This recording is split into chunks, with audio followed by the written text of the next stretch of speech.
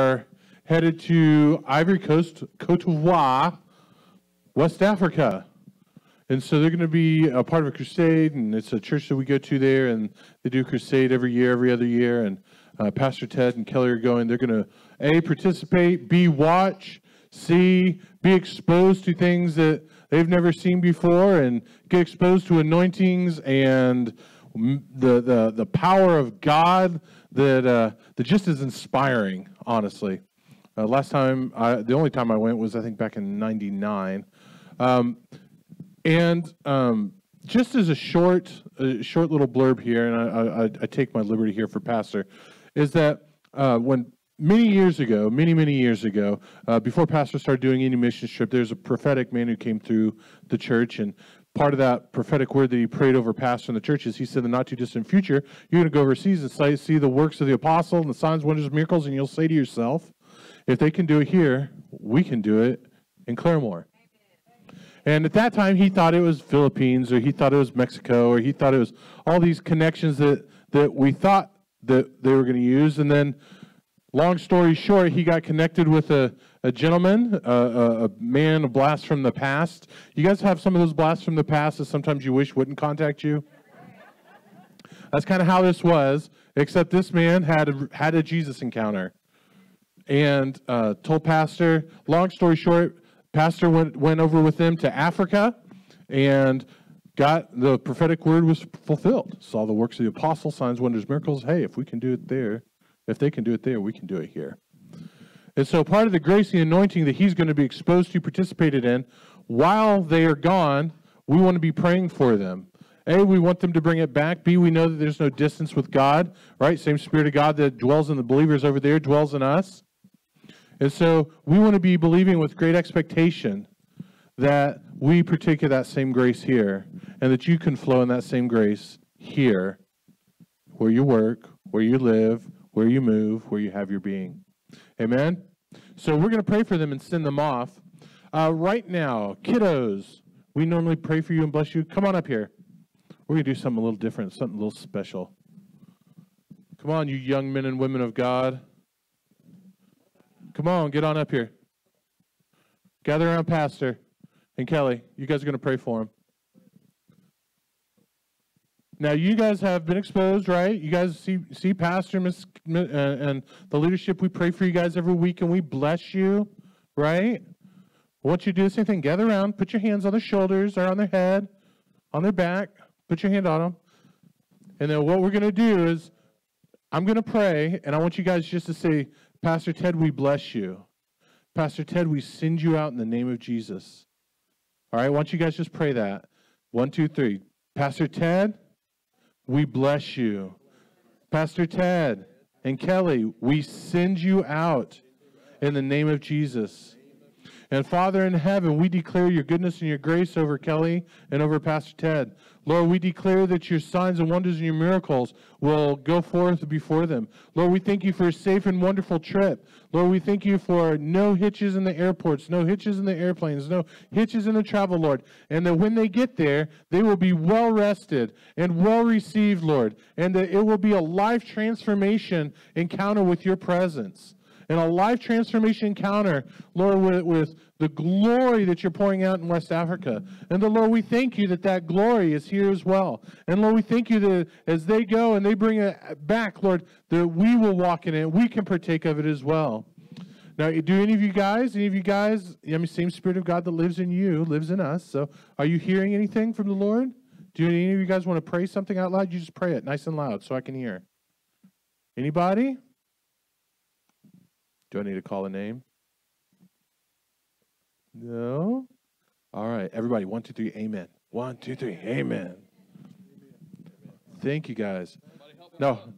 All right. Now, you guys go to Children's Church. Be blessed. Yeah, you guys go down to Children's Ministry. Be blessed. Thank you, Ryan. Thank you, David. You're welcome. Hallelujah. Thank you, children and adults. And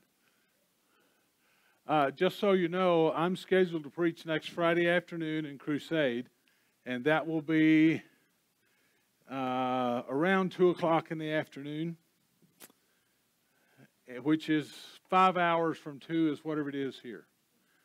You guys, we're about 5 hours ahead of you when we're there. And so be aware of that. Now, are you only going to preach once, Pastor? I never know what I'm going to do. I know I'm scheduled once. Amen. Hey, it's good to see everybody. A couple of things. First of all, I want to say thank you for receiving Peter and Evie back last week in such a wonderful fashion. You guys blessed them so much. It was an extraordinary offering that was given, and I'm trying to remember what in excess of, what was it? Almost $6,000. And so it was really a blessing to them and a help to them. And so thank you so much. And then be able to have the picnic. Peter expressed to me on more than one occasion how grateful he was to have that time out at Jim and Connie's and to be able to individually talk to people and have some time like that. And so for those of you that made it out to the picnic, thank you. And it was just terrific. And I really love those guys. They're special. And they're living out the sacrificial life of service for the King. And what a blessing to be in relationship with them, to know them, to be able to invest in their ministry as they're advancing the kingdom of God in indigenous tribes who have never, in generations, ever heard the gospel. You can go 45 minutes from their home in one direction and there's a community that has never heard the gospel. That's remarkable, isn't it?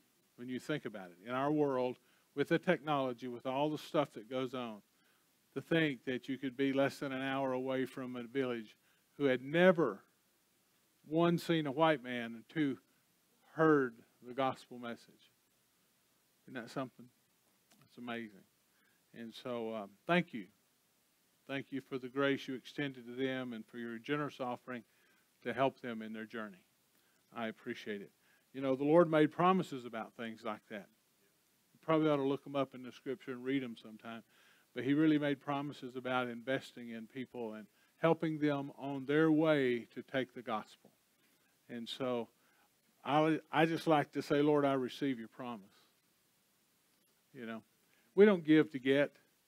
But friends, when you're generous, God sees it. He really does. It matters in heaven. Amen. Secondly, there was a message in tongues and an interpretation of tongues that's fascinating to me about pursuing God and searching after God. I'm going to talk a little bit about that today. It's very much in harmony with the message that I have from the Word of God today in the book of James.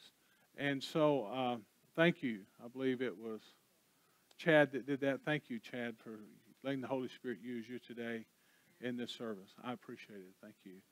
And it's good. Now, David is going to be ministering the Word tonight and leading the evening service. And so I appreciate that. My wife, in her wisdom, suggested to me yesterday, honey, a man who finds a wife finds a good thing. Honey, why don't you not be responsible for church on Sunday night since you're leaving for Africa on Monday morning and not have the pressure of that? And so David graciously agreed to lead that service tonight. And if I'm packed and everything's in order, I'll be here. If not, I'll see you guys when I get back. Next Sunday, Pastor Travis will be bringing the Word. And he'll be in the book of James as well. We're going to continue, hopefully by the end of August, finish the epistle of James. It's my goal. And hadn't this been a great study? This has been a great study. Let me welcome those of you that are tuning in on Facebook Live this morning. Thank you for watching Life Changer feed. We trust you'll be blessed by the Word of God. And you know, if you want to participate in the giving and receiving of God's grace around here, you certainly can send in an offering. If you go to our webpage, lifechangerchurch.com, you can make a contribution there. It's very simple. There's a donate tab, and just click it and follow the instructions. We would graciously receive your gift. Thank you. And you know, last fall, we received an invitation to go on TV that covers the footprint of Africa and the islands of Africa. So it'd be Madagascar, any of the various islands around the continent there. And we received an invitation to do that. And that's when we invested in the cameras and the technology and the production studio back there and the guys that are running that this morning to do that so we could participate on that TV channel. The church I'm going to, they were given a 24/7 channel on a satellite and have invited us to participate. And so that's why we bought the technology. We've been working really hard to try to learn how to use it and make a quality production. And so I'm taking some of those productions on a memory stick for them to view and observe. And very likely, within a matter of weeks, we will be on that TV channel covering the continent footprint of the continent of Africa and the islands. And so, which is very miraculous in that we really weren't doing any of these things. And then when we did, it was a $10,000 investment. And honestly, the equipment and the technology and stuff was paid for and never put a dent in our general income and the stuff we need to pay the electric bill and things, you know.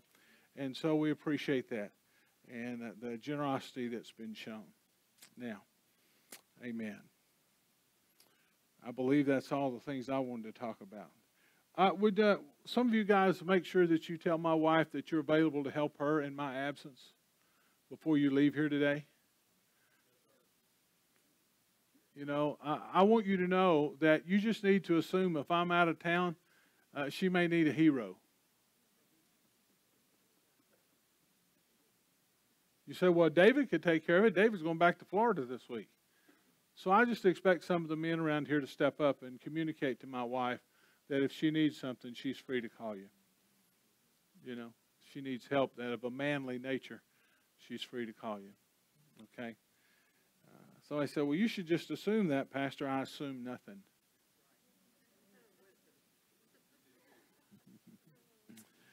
Amen. Let's pray. Heavenly Father, thank you that you inspired James to write this amazing epistle. Lord, that you have put your imprinter on and your stamp of approval, and it is an inspired, inerrant, infallible word from heaven for us. Thank you so much for the Word of God.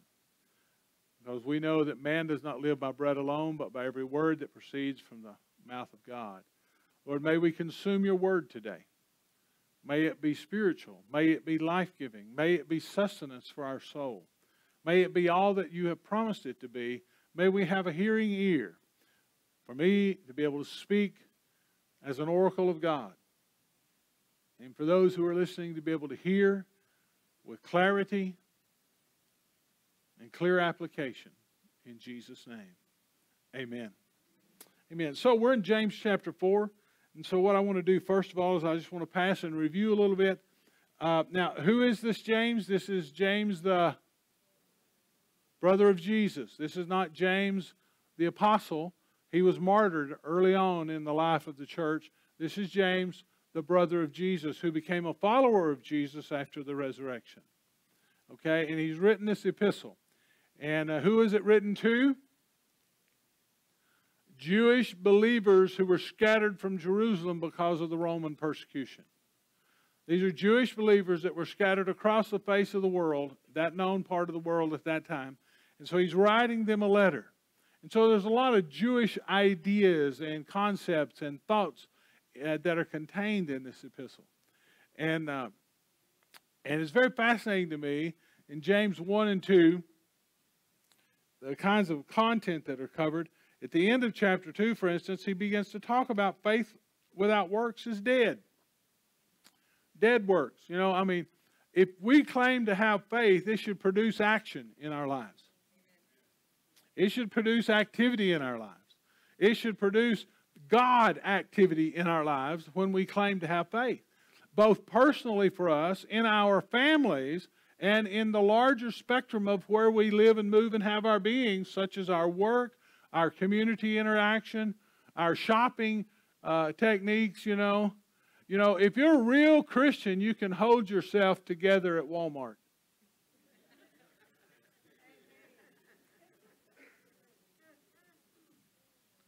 When it's not going your way. Real Christians look different in worldly context. There may, in my mind, there may be some question to the legitimacy of your Christianity if you behave just like the world when you get in a tough place. This will get better as we go along. You know, I'm not saying you're not born again, but I'm saying you might be a baby. You might be immature in the things of God. We all start there, you know. We all start there. You know, we get born again. We're a child of God, and quite literally, we're a baby in Christ. That's why it's really important to be in the church where you can be nurtured and strengthened, guided and helped and encouraged and corrected. Where you can make adjustments, and that you learn that when you're not acting like a Christian, you repent, so you can start acting like a Christian again. Christians behave a certain way. Christians emote a certain way. Christians speak with a certain tongue. Whether you're under pressure or not. There is no excuse to act like a sinner. Somebody said, thank God he's leaving the country tomorrow.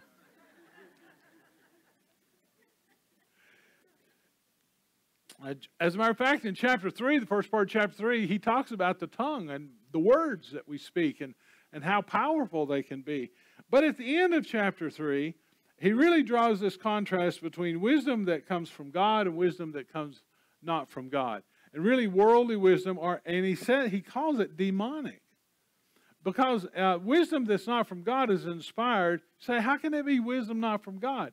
It's not really wisdom. It's not godly wisdom. You may be shrewd and smart in a worldly way, but it may not be God's way. You know, there's a wisdom from God that, first of all, is peaceful. And there's a wisdom from hell that starts with envy and self-seeking and confusion, and every evil thing is there. That doesn't sound like wisdom to me. Well, but I'm seeking godly wisdom. Aren't you? I mean, I want the wisdom of God. I want the wisdom of God to apply to my life and in the choices I make. And then we got into chapter 4, and we talked about one of the famous verses here is, you ask and don't receive because you ask amiss. And we talked about how, in context, this is basically God saying, look, you're asking for the wrong stuff. You know you're asking for the wrong stuff. And that's why you're not getting any answers. Why do you keep asking for the wrong thing? Because you know better. And it's funny. In verse 6, I guess it's verse 4, he says, adulterers and adulteresses, do you not know that friendship with the world is enmity with God? Now I'm reading from the New King James. Whoever therefore wants to be a friend of the world makes himself an enemy of God. Now that is a hard saying. That is a hard saying. Calls us adulterers and adulteresses. Now remember this crowd that he's written this letter to. These are people who are struggling with the Jewish structures and the Jewish worship expressions and their newfound faith.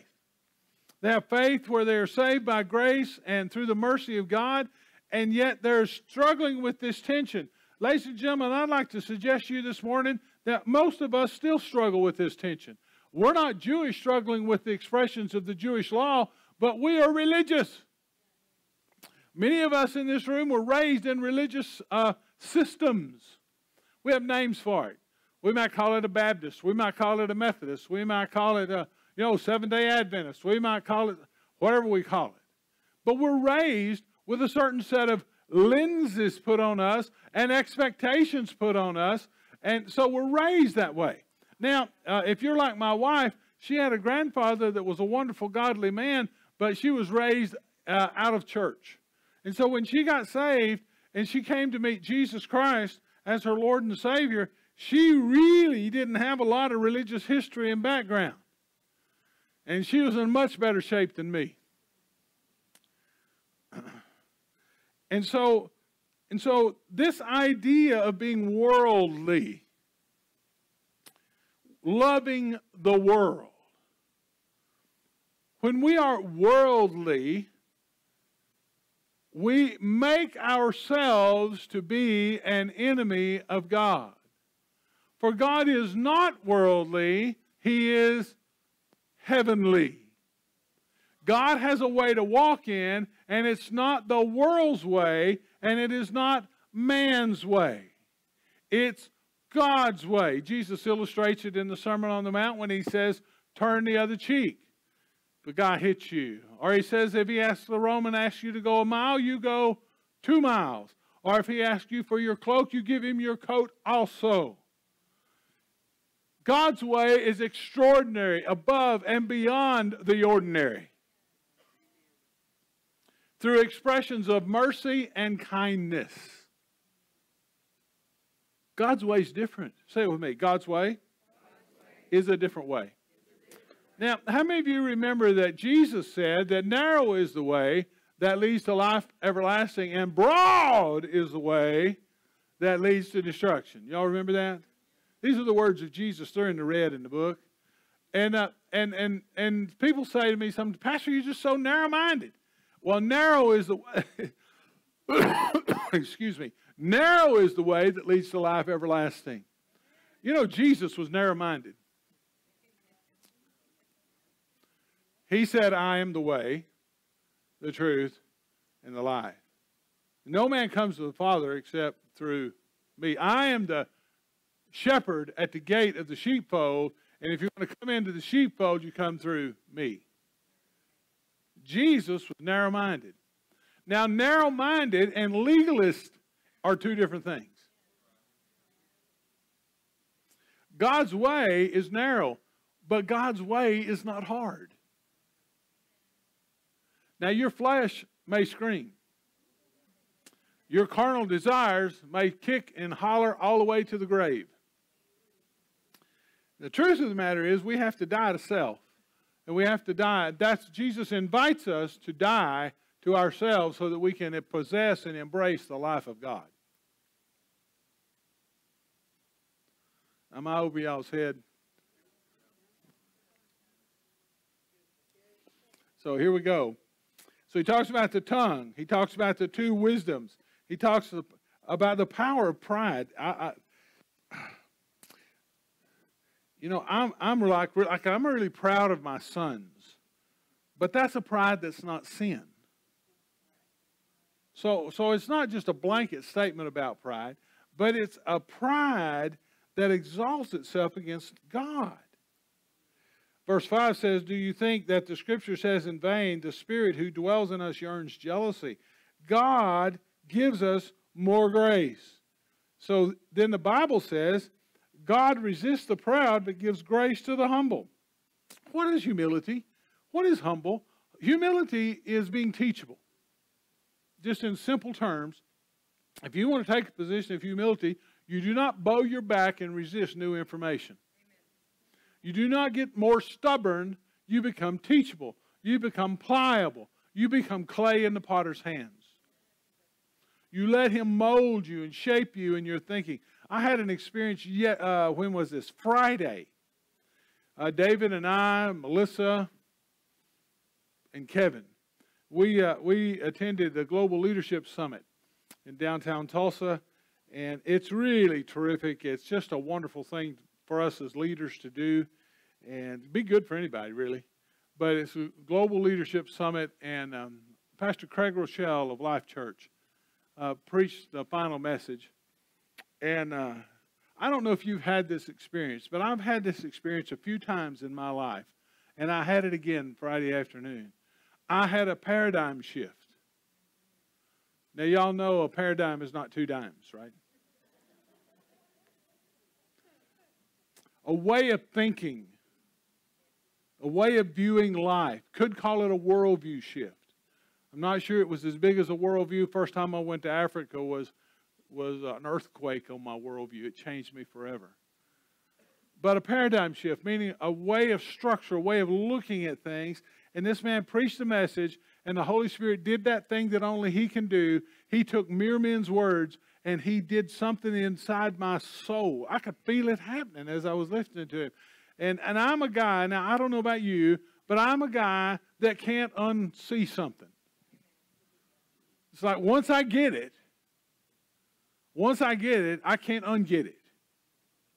Once truth is revealed to me, I can't pretend it's not true anymore. Now, I know Christians who do that. Bless their hearts, and their foolishness. But I'm not one of those guys. When I really get it and I understand it's God, and I had that happen, and I don't even know how to apply what He was speaking to my heart, and so I'm not trying to do it this morning. But you're going to see a change in the way I preach because I got a revelation. I got an insight. I had a paradigm shift, and it so shifted me that it's messed with me. You ever have a change in thinking so that it impacts the way you think, it impacts the way you believe, it impacts the way you function, it impacts all kinds of different things in your life, and it actually goes to places you never imagined it would go? And that happened to me. That's humility. Why am I telling you that story? Because that's an illustration, not to brag on me, but I try to stay teachable. I want to hear what the Spirit's saying. I don't want to be an enmity, which is a fancy King Jamesy word that means enemy thereof. I don't want to be an enemy of God. I want to be a friend of God. I want to be a person that walks in close association with God through the power of the Holy Spirit. That's the desire of my heart. That's the desire of my heart. So let's look at these last few verses. Of course, one of my favorite things is, therefore, submit to God, resist the devil, and he will flee from you. And when I was preparing this, I felt like the Holy Spirit wanted me to re-emphasize this. Listen, don't go around resisting the devil when you're living in disobedience. Somebody looked at somebody and said, that's Pastor Ted. You know, we get wacko about this stuff. We don't understand. And we just don't understand. You can't go around binding and loosing and rebuking and doing stuff with the devil when you personally are living out of submission to God. It won't work. What happens is you draw attention and more demons show up. And now instead of one little old impy pain in the tush devil, you got a whole herd of them because they're pack animals. And if you start giving them attention, they'll show up.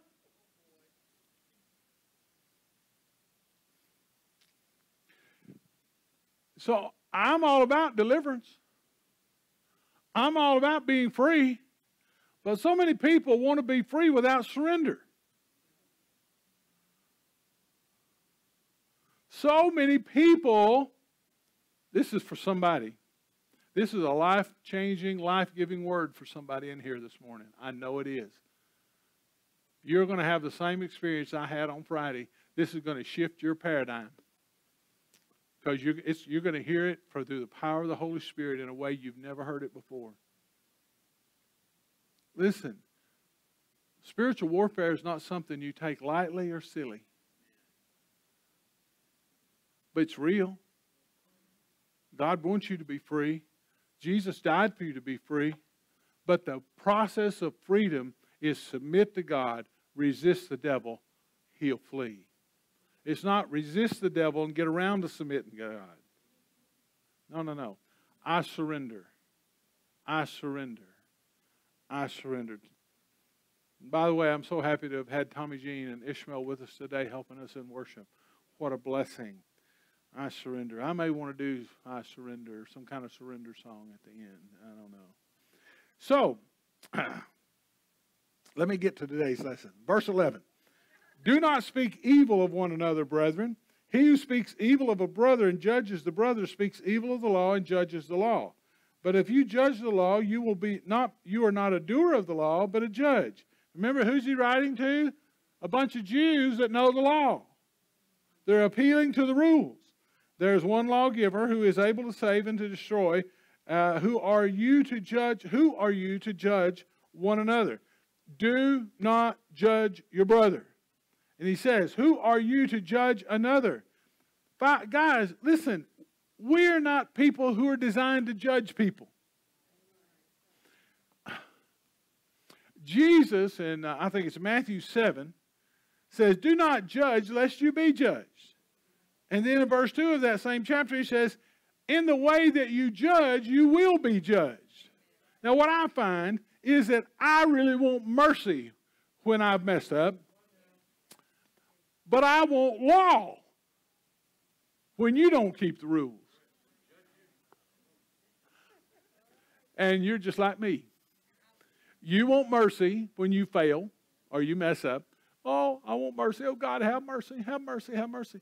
But boy, when I look at somebody else who's not doing very well, I can easily drift into judgment. Jesus went on in Matthew 7 and said, look, before you go judging people, get the telephone pole out of your eye before you try to mess with specks in other people's eyes. That's a word picture, isn't it? You know, and some of the most judgmental people, I got this image. When somebody's judging somebody, somehow I see them with a 4x4 sticking out of their head. Don't pick on my specks when you got a 2x4 in your eye.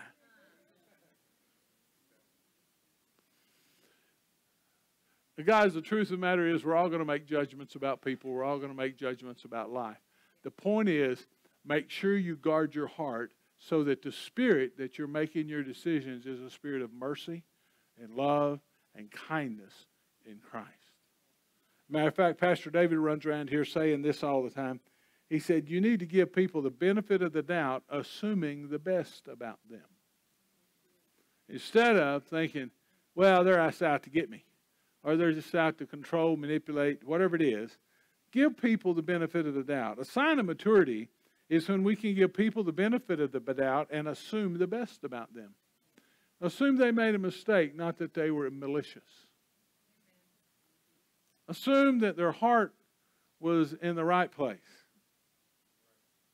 Assume their heart was, they just messed up. They just made a mistake. Have you ever made a mistake? Is there a witness in the house? Have you ever just made a mistake and you had the best of intentions, but you went stupid for a moment? You know, or you went and made the wrong decision and you hurt somebody, or you disappointed somebody, or you may have done worse. But you didn't intend to do that. You just messed up. Your immaturity showed up. Your hot-headedness showed up. Your jumping to conclusions without facts showed up. Yeah, your telephone pole got in the way. You know. Benefit of the doubt. Verse 12, it says, there's one lawgiver who is able to save and to destroy. Who are you to judge another? I know we make judgments, so let's just make sure we're tempered with mercy. God doesn't want us to be naive or simple-minded and have people taking advantage of us. But He does want us to make sure that when we have to take a stand, we take it in mercy. We take it in kindness.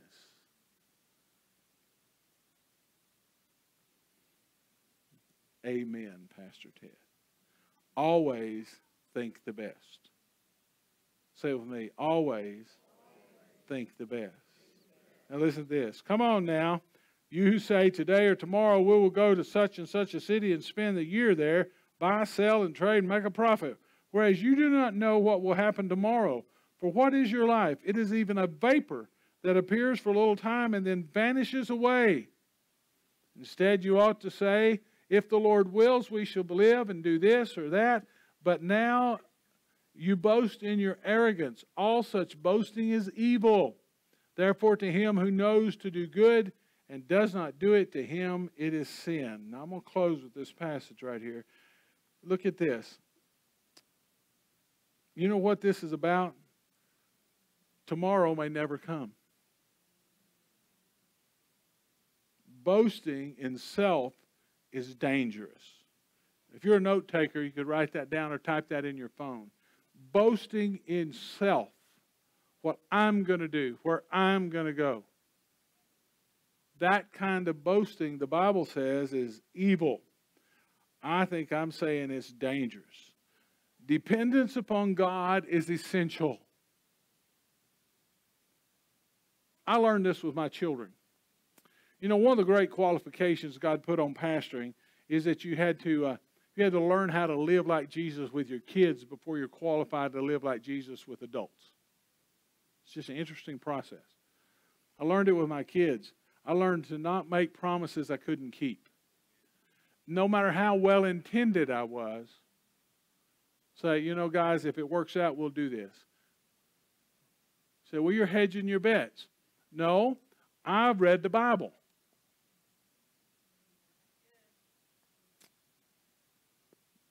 Let your yes be yes.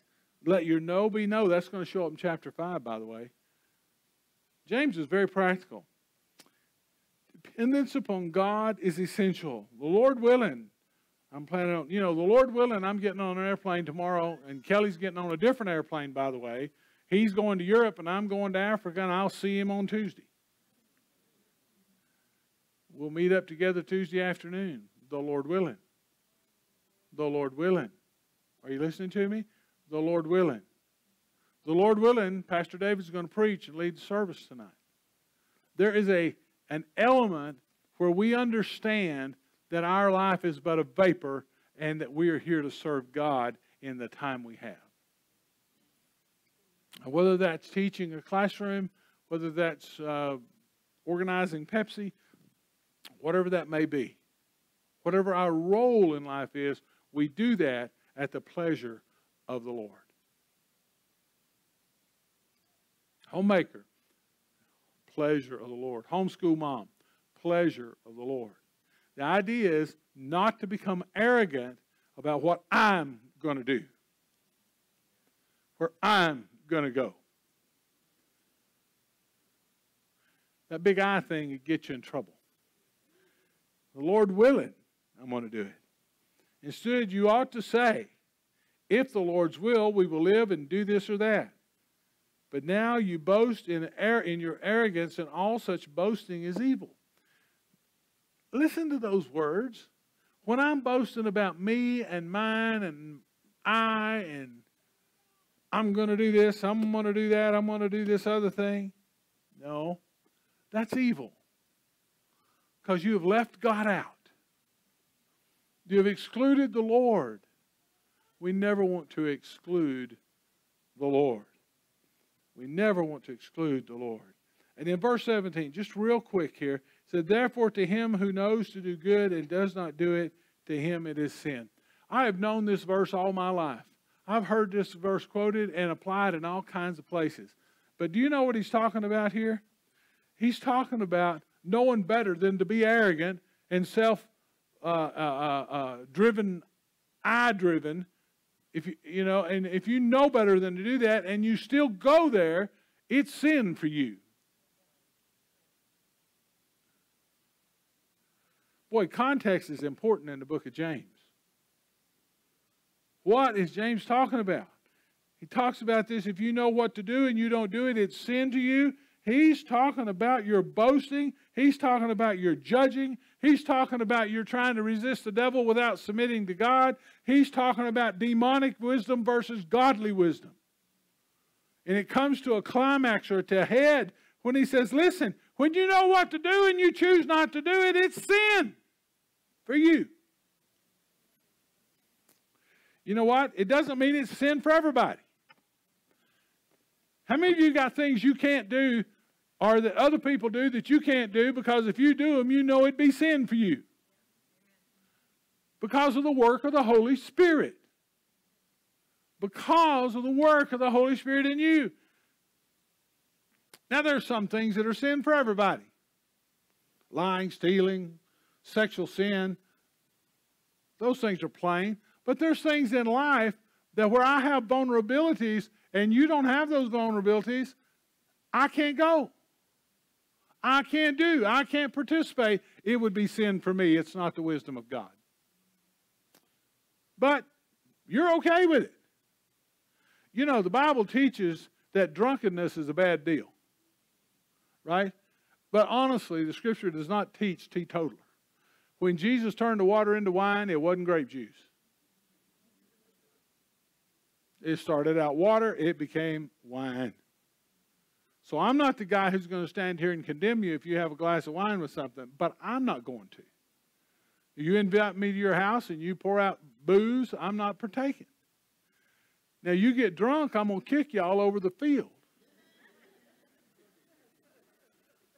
Which means you have no fruit of self-control going on.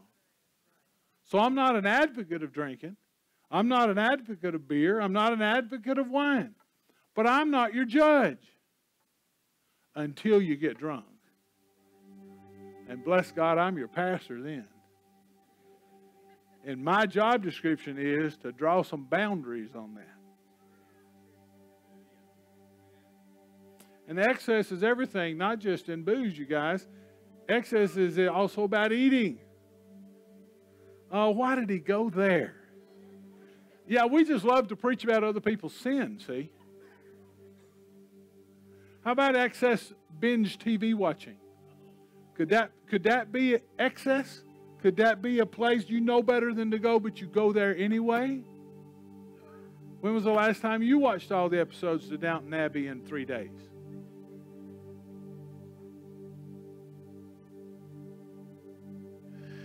Oh, guys, I love the Word of God. I love the Holy Spirit. The Word of God and the Holy Spirit work together in such a wonderful way. Next week, Travis is going to be talking to you about rich people oppressing the poor, about some other things in chapter 5 if you want to read ahead. You can read ahead in the book. And listen to me. To him that knoweth to do good and do it not, it's sin. For you. Did you see that? Did you see that? To him it is sin. And it's not my job to judge your sin until you become dangerous. Then as pastor, that's a different role.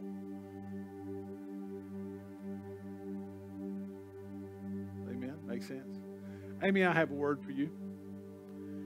Came during worship. The Lord said that He's very pleased with your growth process. I thought, that doesn't seem like a significant word, but I heard it very clearly. The Lord is pleased with your spiritual formation growth process. You know, which I know and you know doesn't mean you've arrived, but it's like heaven is saying, well done. And so I bless you with that word today. I bless you with that word today. I bless you with that word today. Hallelujah. The Lord is pleased. And I think you beat yourself up a lot because it doesn't seem like you're making progress enough, fast enough, all the enough words. But you need to take a deep breath and just relax. You're on His growth thing, and it's okay. Okay? If I was putting a chart on the wall or something, you're making progress, and that's what God expects. And I think to all of us who've known you these years, you and Gary have been with us, we can see it. Now, you're bold and outspoken, and so we see it when you're not there, too.